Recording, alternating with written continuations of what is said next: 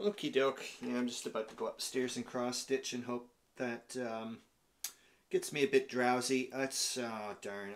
I'm at just at that point where yeah, I have to. I know I need to sleep, but it's just like just pisses me off.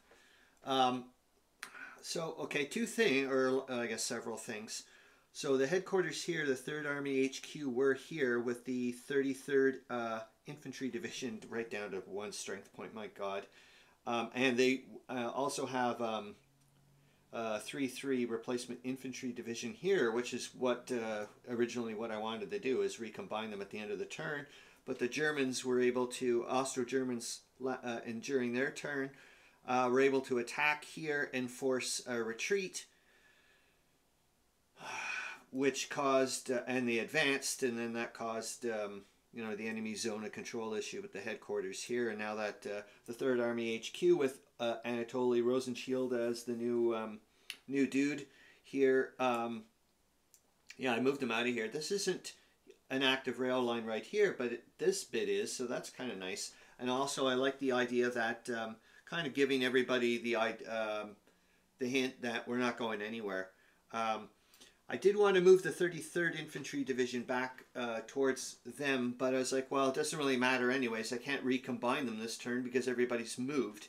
And there's no effing way I can leave the Austro-Germans sitting here on the other side of the Bug.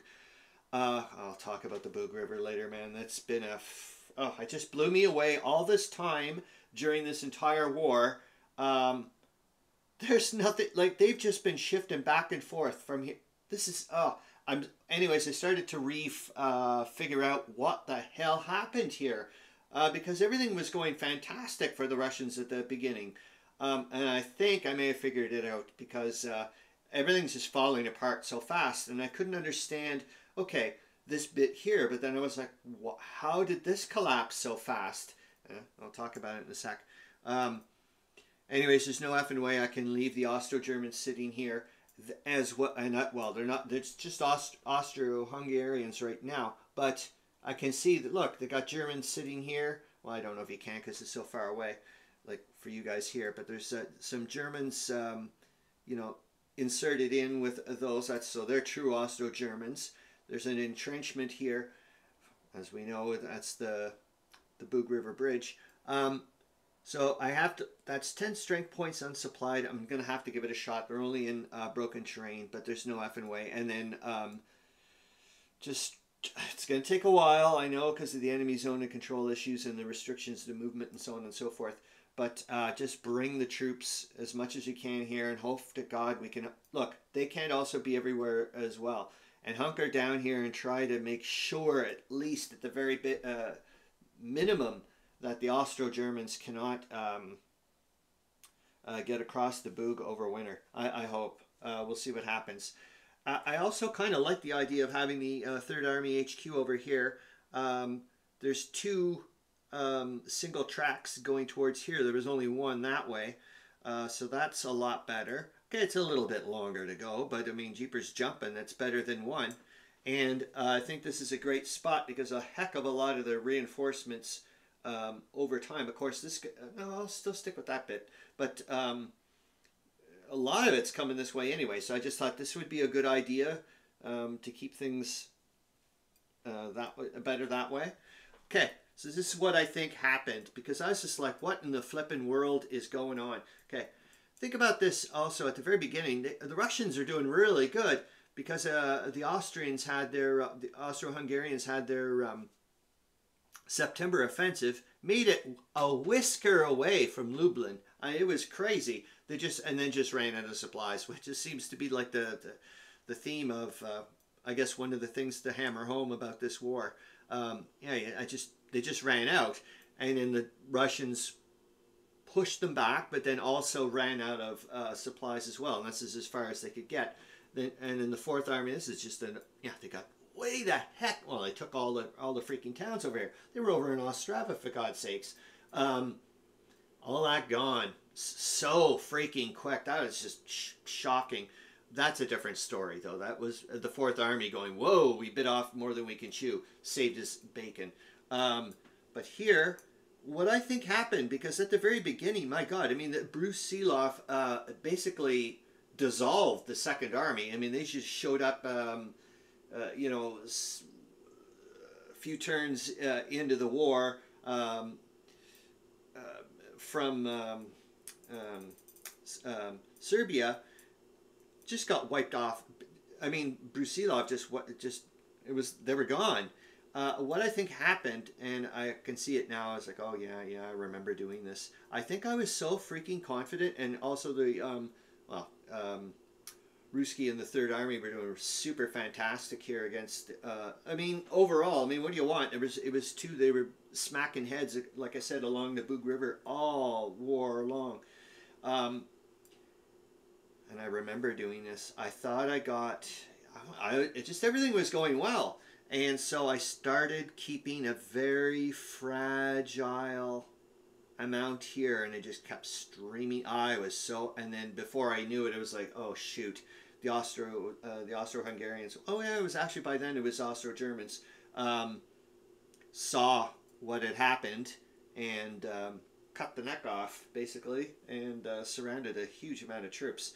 And that collapsed, and then once that happened, that just started a snowball here, and I'll try to plug it up as much as I can. Oh darn tootin'! There was some other. No, that's pretty darn good. I think that's. Well, there's. I can go off into Ottoman land like you would know. Okay, I will say this. Yeah, because I really want to talk about it badly. So what? I can't remember if it's a. I haven't even read or watched it yet. But there's, and you can hear, I see it a lot as well. It's like, oh my God, you can start, once somebody mentions it, it's like, oh yeah, my God, I didn't see the connections up to that point. I'm looking for it. I thought it was on Nebula, but I don't think it is. There's supposedly a lot of connections and use of medieval themes and whatnot in all forms of like propaganda, art, whatever. And so on and so forth. You know, I mean, you just even think about the Battle of Tannenberg, for goodness sakes. So we've got that one bit, and what I'm trying to get it to, and then I was, thinking about the Muslim uprisings and Palestine and so on and so forth, and I went, wait a flippin' minute, this could be turned in. And when I had to go look at, I was like, let's turn this into a crusade for the British, which is kind of be almost maybe even worse than Gallipoli in some ways. And yeah, I have to start looking at, I from what the limited bits I know about amphibious landings and naval warfare and so on and so forth in World War One is nothing like World War Two, and I don't even know anything about that, but I'm just saying it's very primitive. So there's not going to be this, D-Day assault or whatever on the coast, like, of Lebanon and so on. No, none of that's going to happen. But what it means is there's going to be a heck of a lot more troops coming through the Suez Canal, and the Suez Canal is going to be a heck of a lot more important. And I think with the Ottoman, in my world, that's going to be perhaps the second big detailed part of my war. And the rest of the other, who knows? I'm just going with what, the way, I'm just doing whatever's going on with things. Obviously, this is going to be the primary thing for me, at least for a while. And then it's just so freaking compelling right now. I'm looking up, trying to find out all the orders of battle for all the armies that were around at that time. I'm just at that tip. I mean, very ultra beginning, for goodness sakes. But it's just so exciting to try to figure out, okay, wow, let's maybe do, I think it would be called the Ninth Crusade. I'm not sure. There just seems like there was a gazillion crusades. But I'm going to perhaps go with the Ninth Crusade. So I'm starting to think that maybe Churchill and whatnot and so on and so forth are going to go, hey, maybe this is one way of we're going to do it. Like I said, this is just early days, but I just find it really interesting. And it's just exciting. I think it's, like I said, it could even be worse. But it means a lot of troops are probably going to be going through the Suez Canal. Will the Persian thing be a diversion? Also, the other thing is, on the flip side, is from the Ottoman perspective, and it's just like it's going to be two heads smacking into each other, is the Ottomans don't know, perhaps, their initial planning in my world is they're actually going to want to go towards the Suez Canal to cut off the supply of the British. And lo and behold, here's the British thinking, boy, the Suez Canal is going to be extremely important for us as a flow through of troops to get them through up, into Palestine and whatnot, while we try to do some naval whatevers, like one staging area. Like, I have to learn about all this stuff, but oh boy, this is going to be fun as hell. Yeah. Yes! Anyways, okay, that's it. I got to go and hit the... Well, I'm going to go off and cross-stitch and try to... whatever. Oh, yeah. See ya. I hope you're having fun, too. Bye.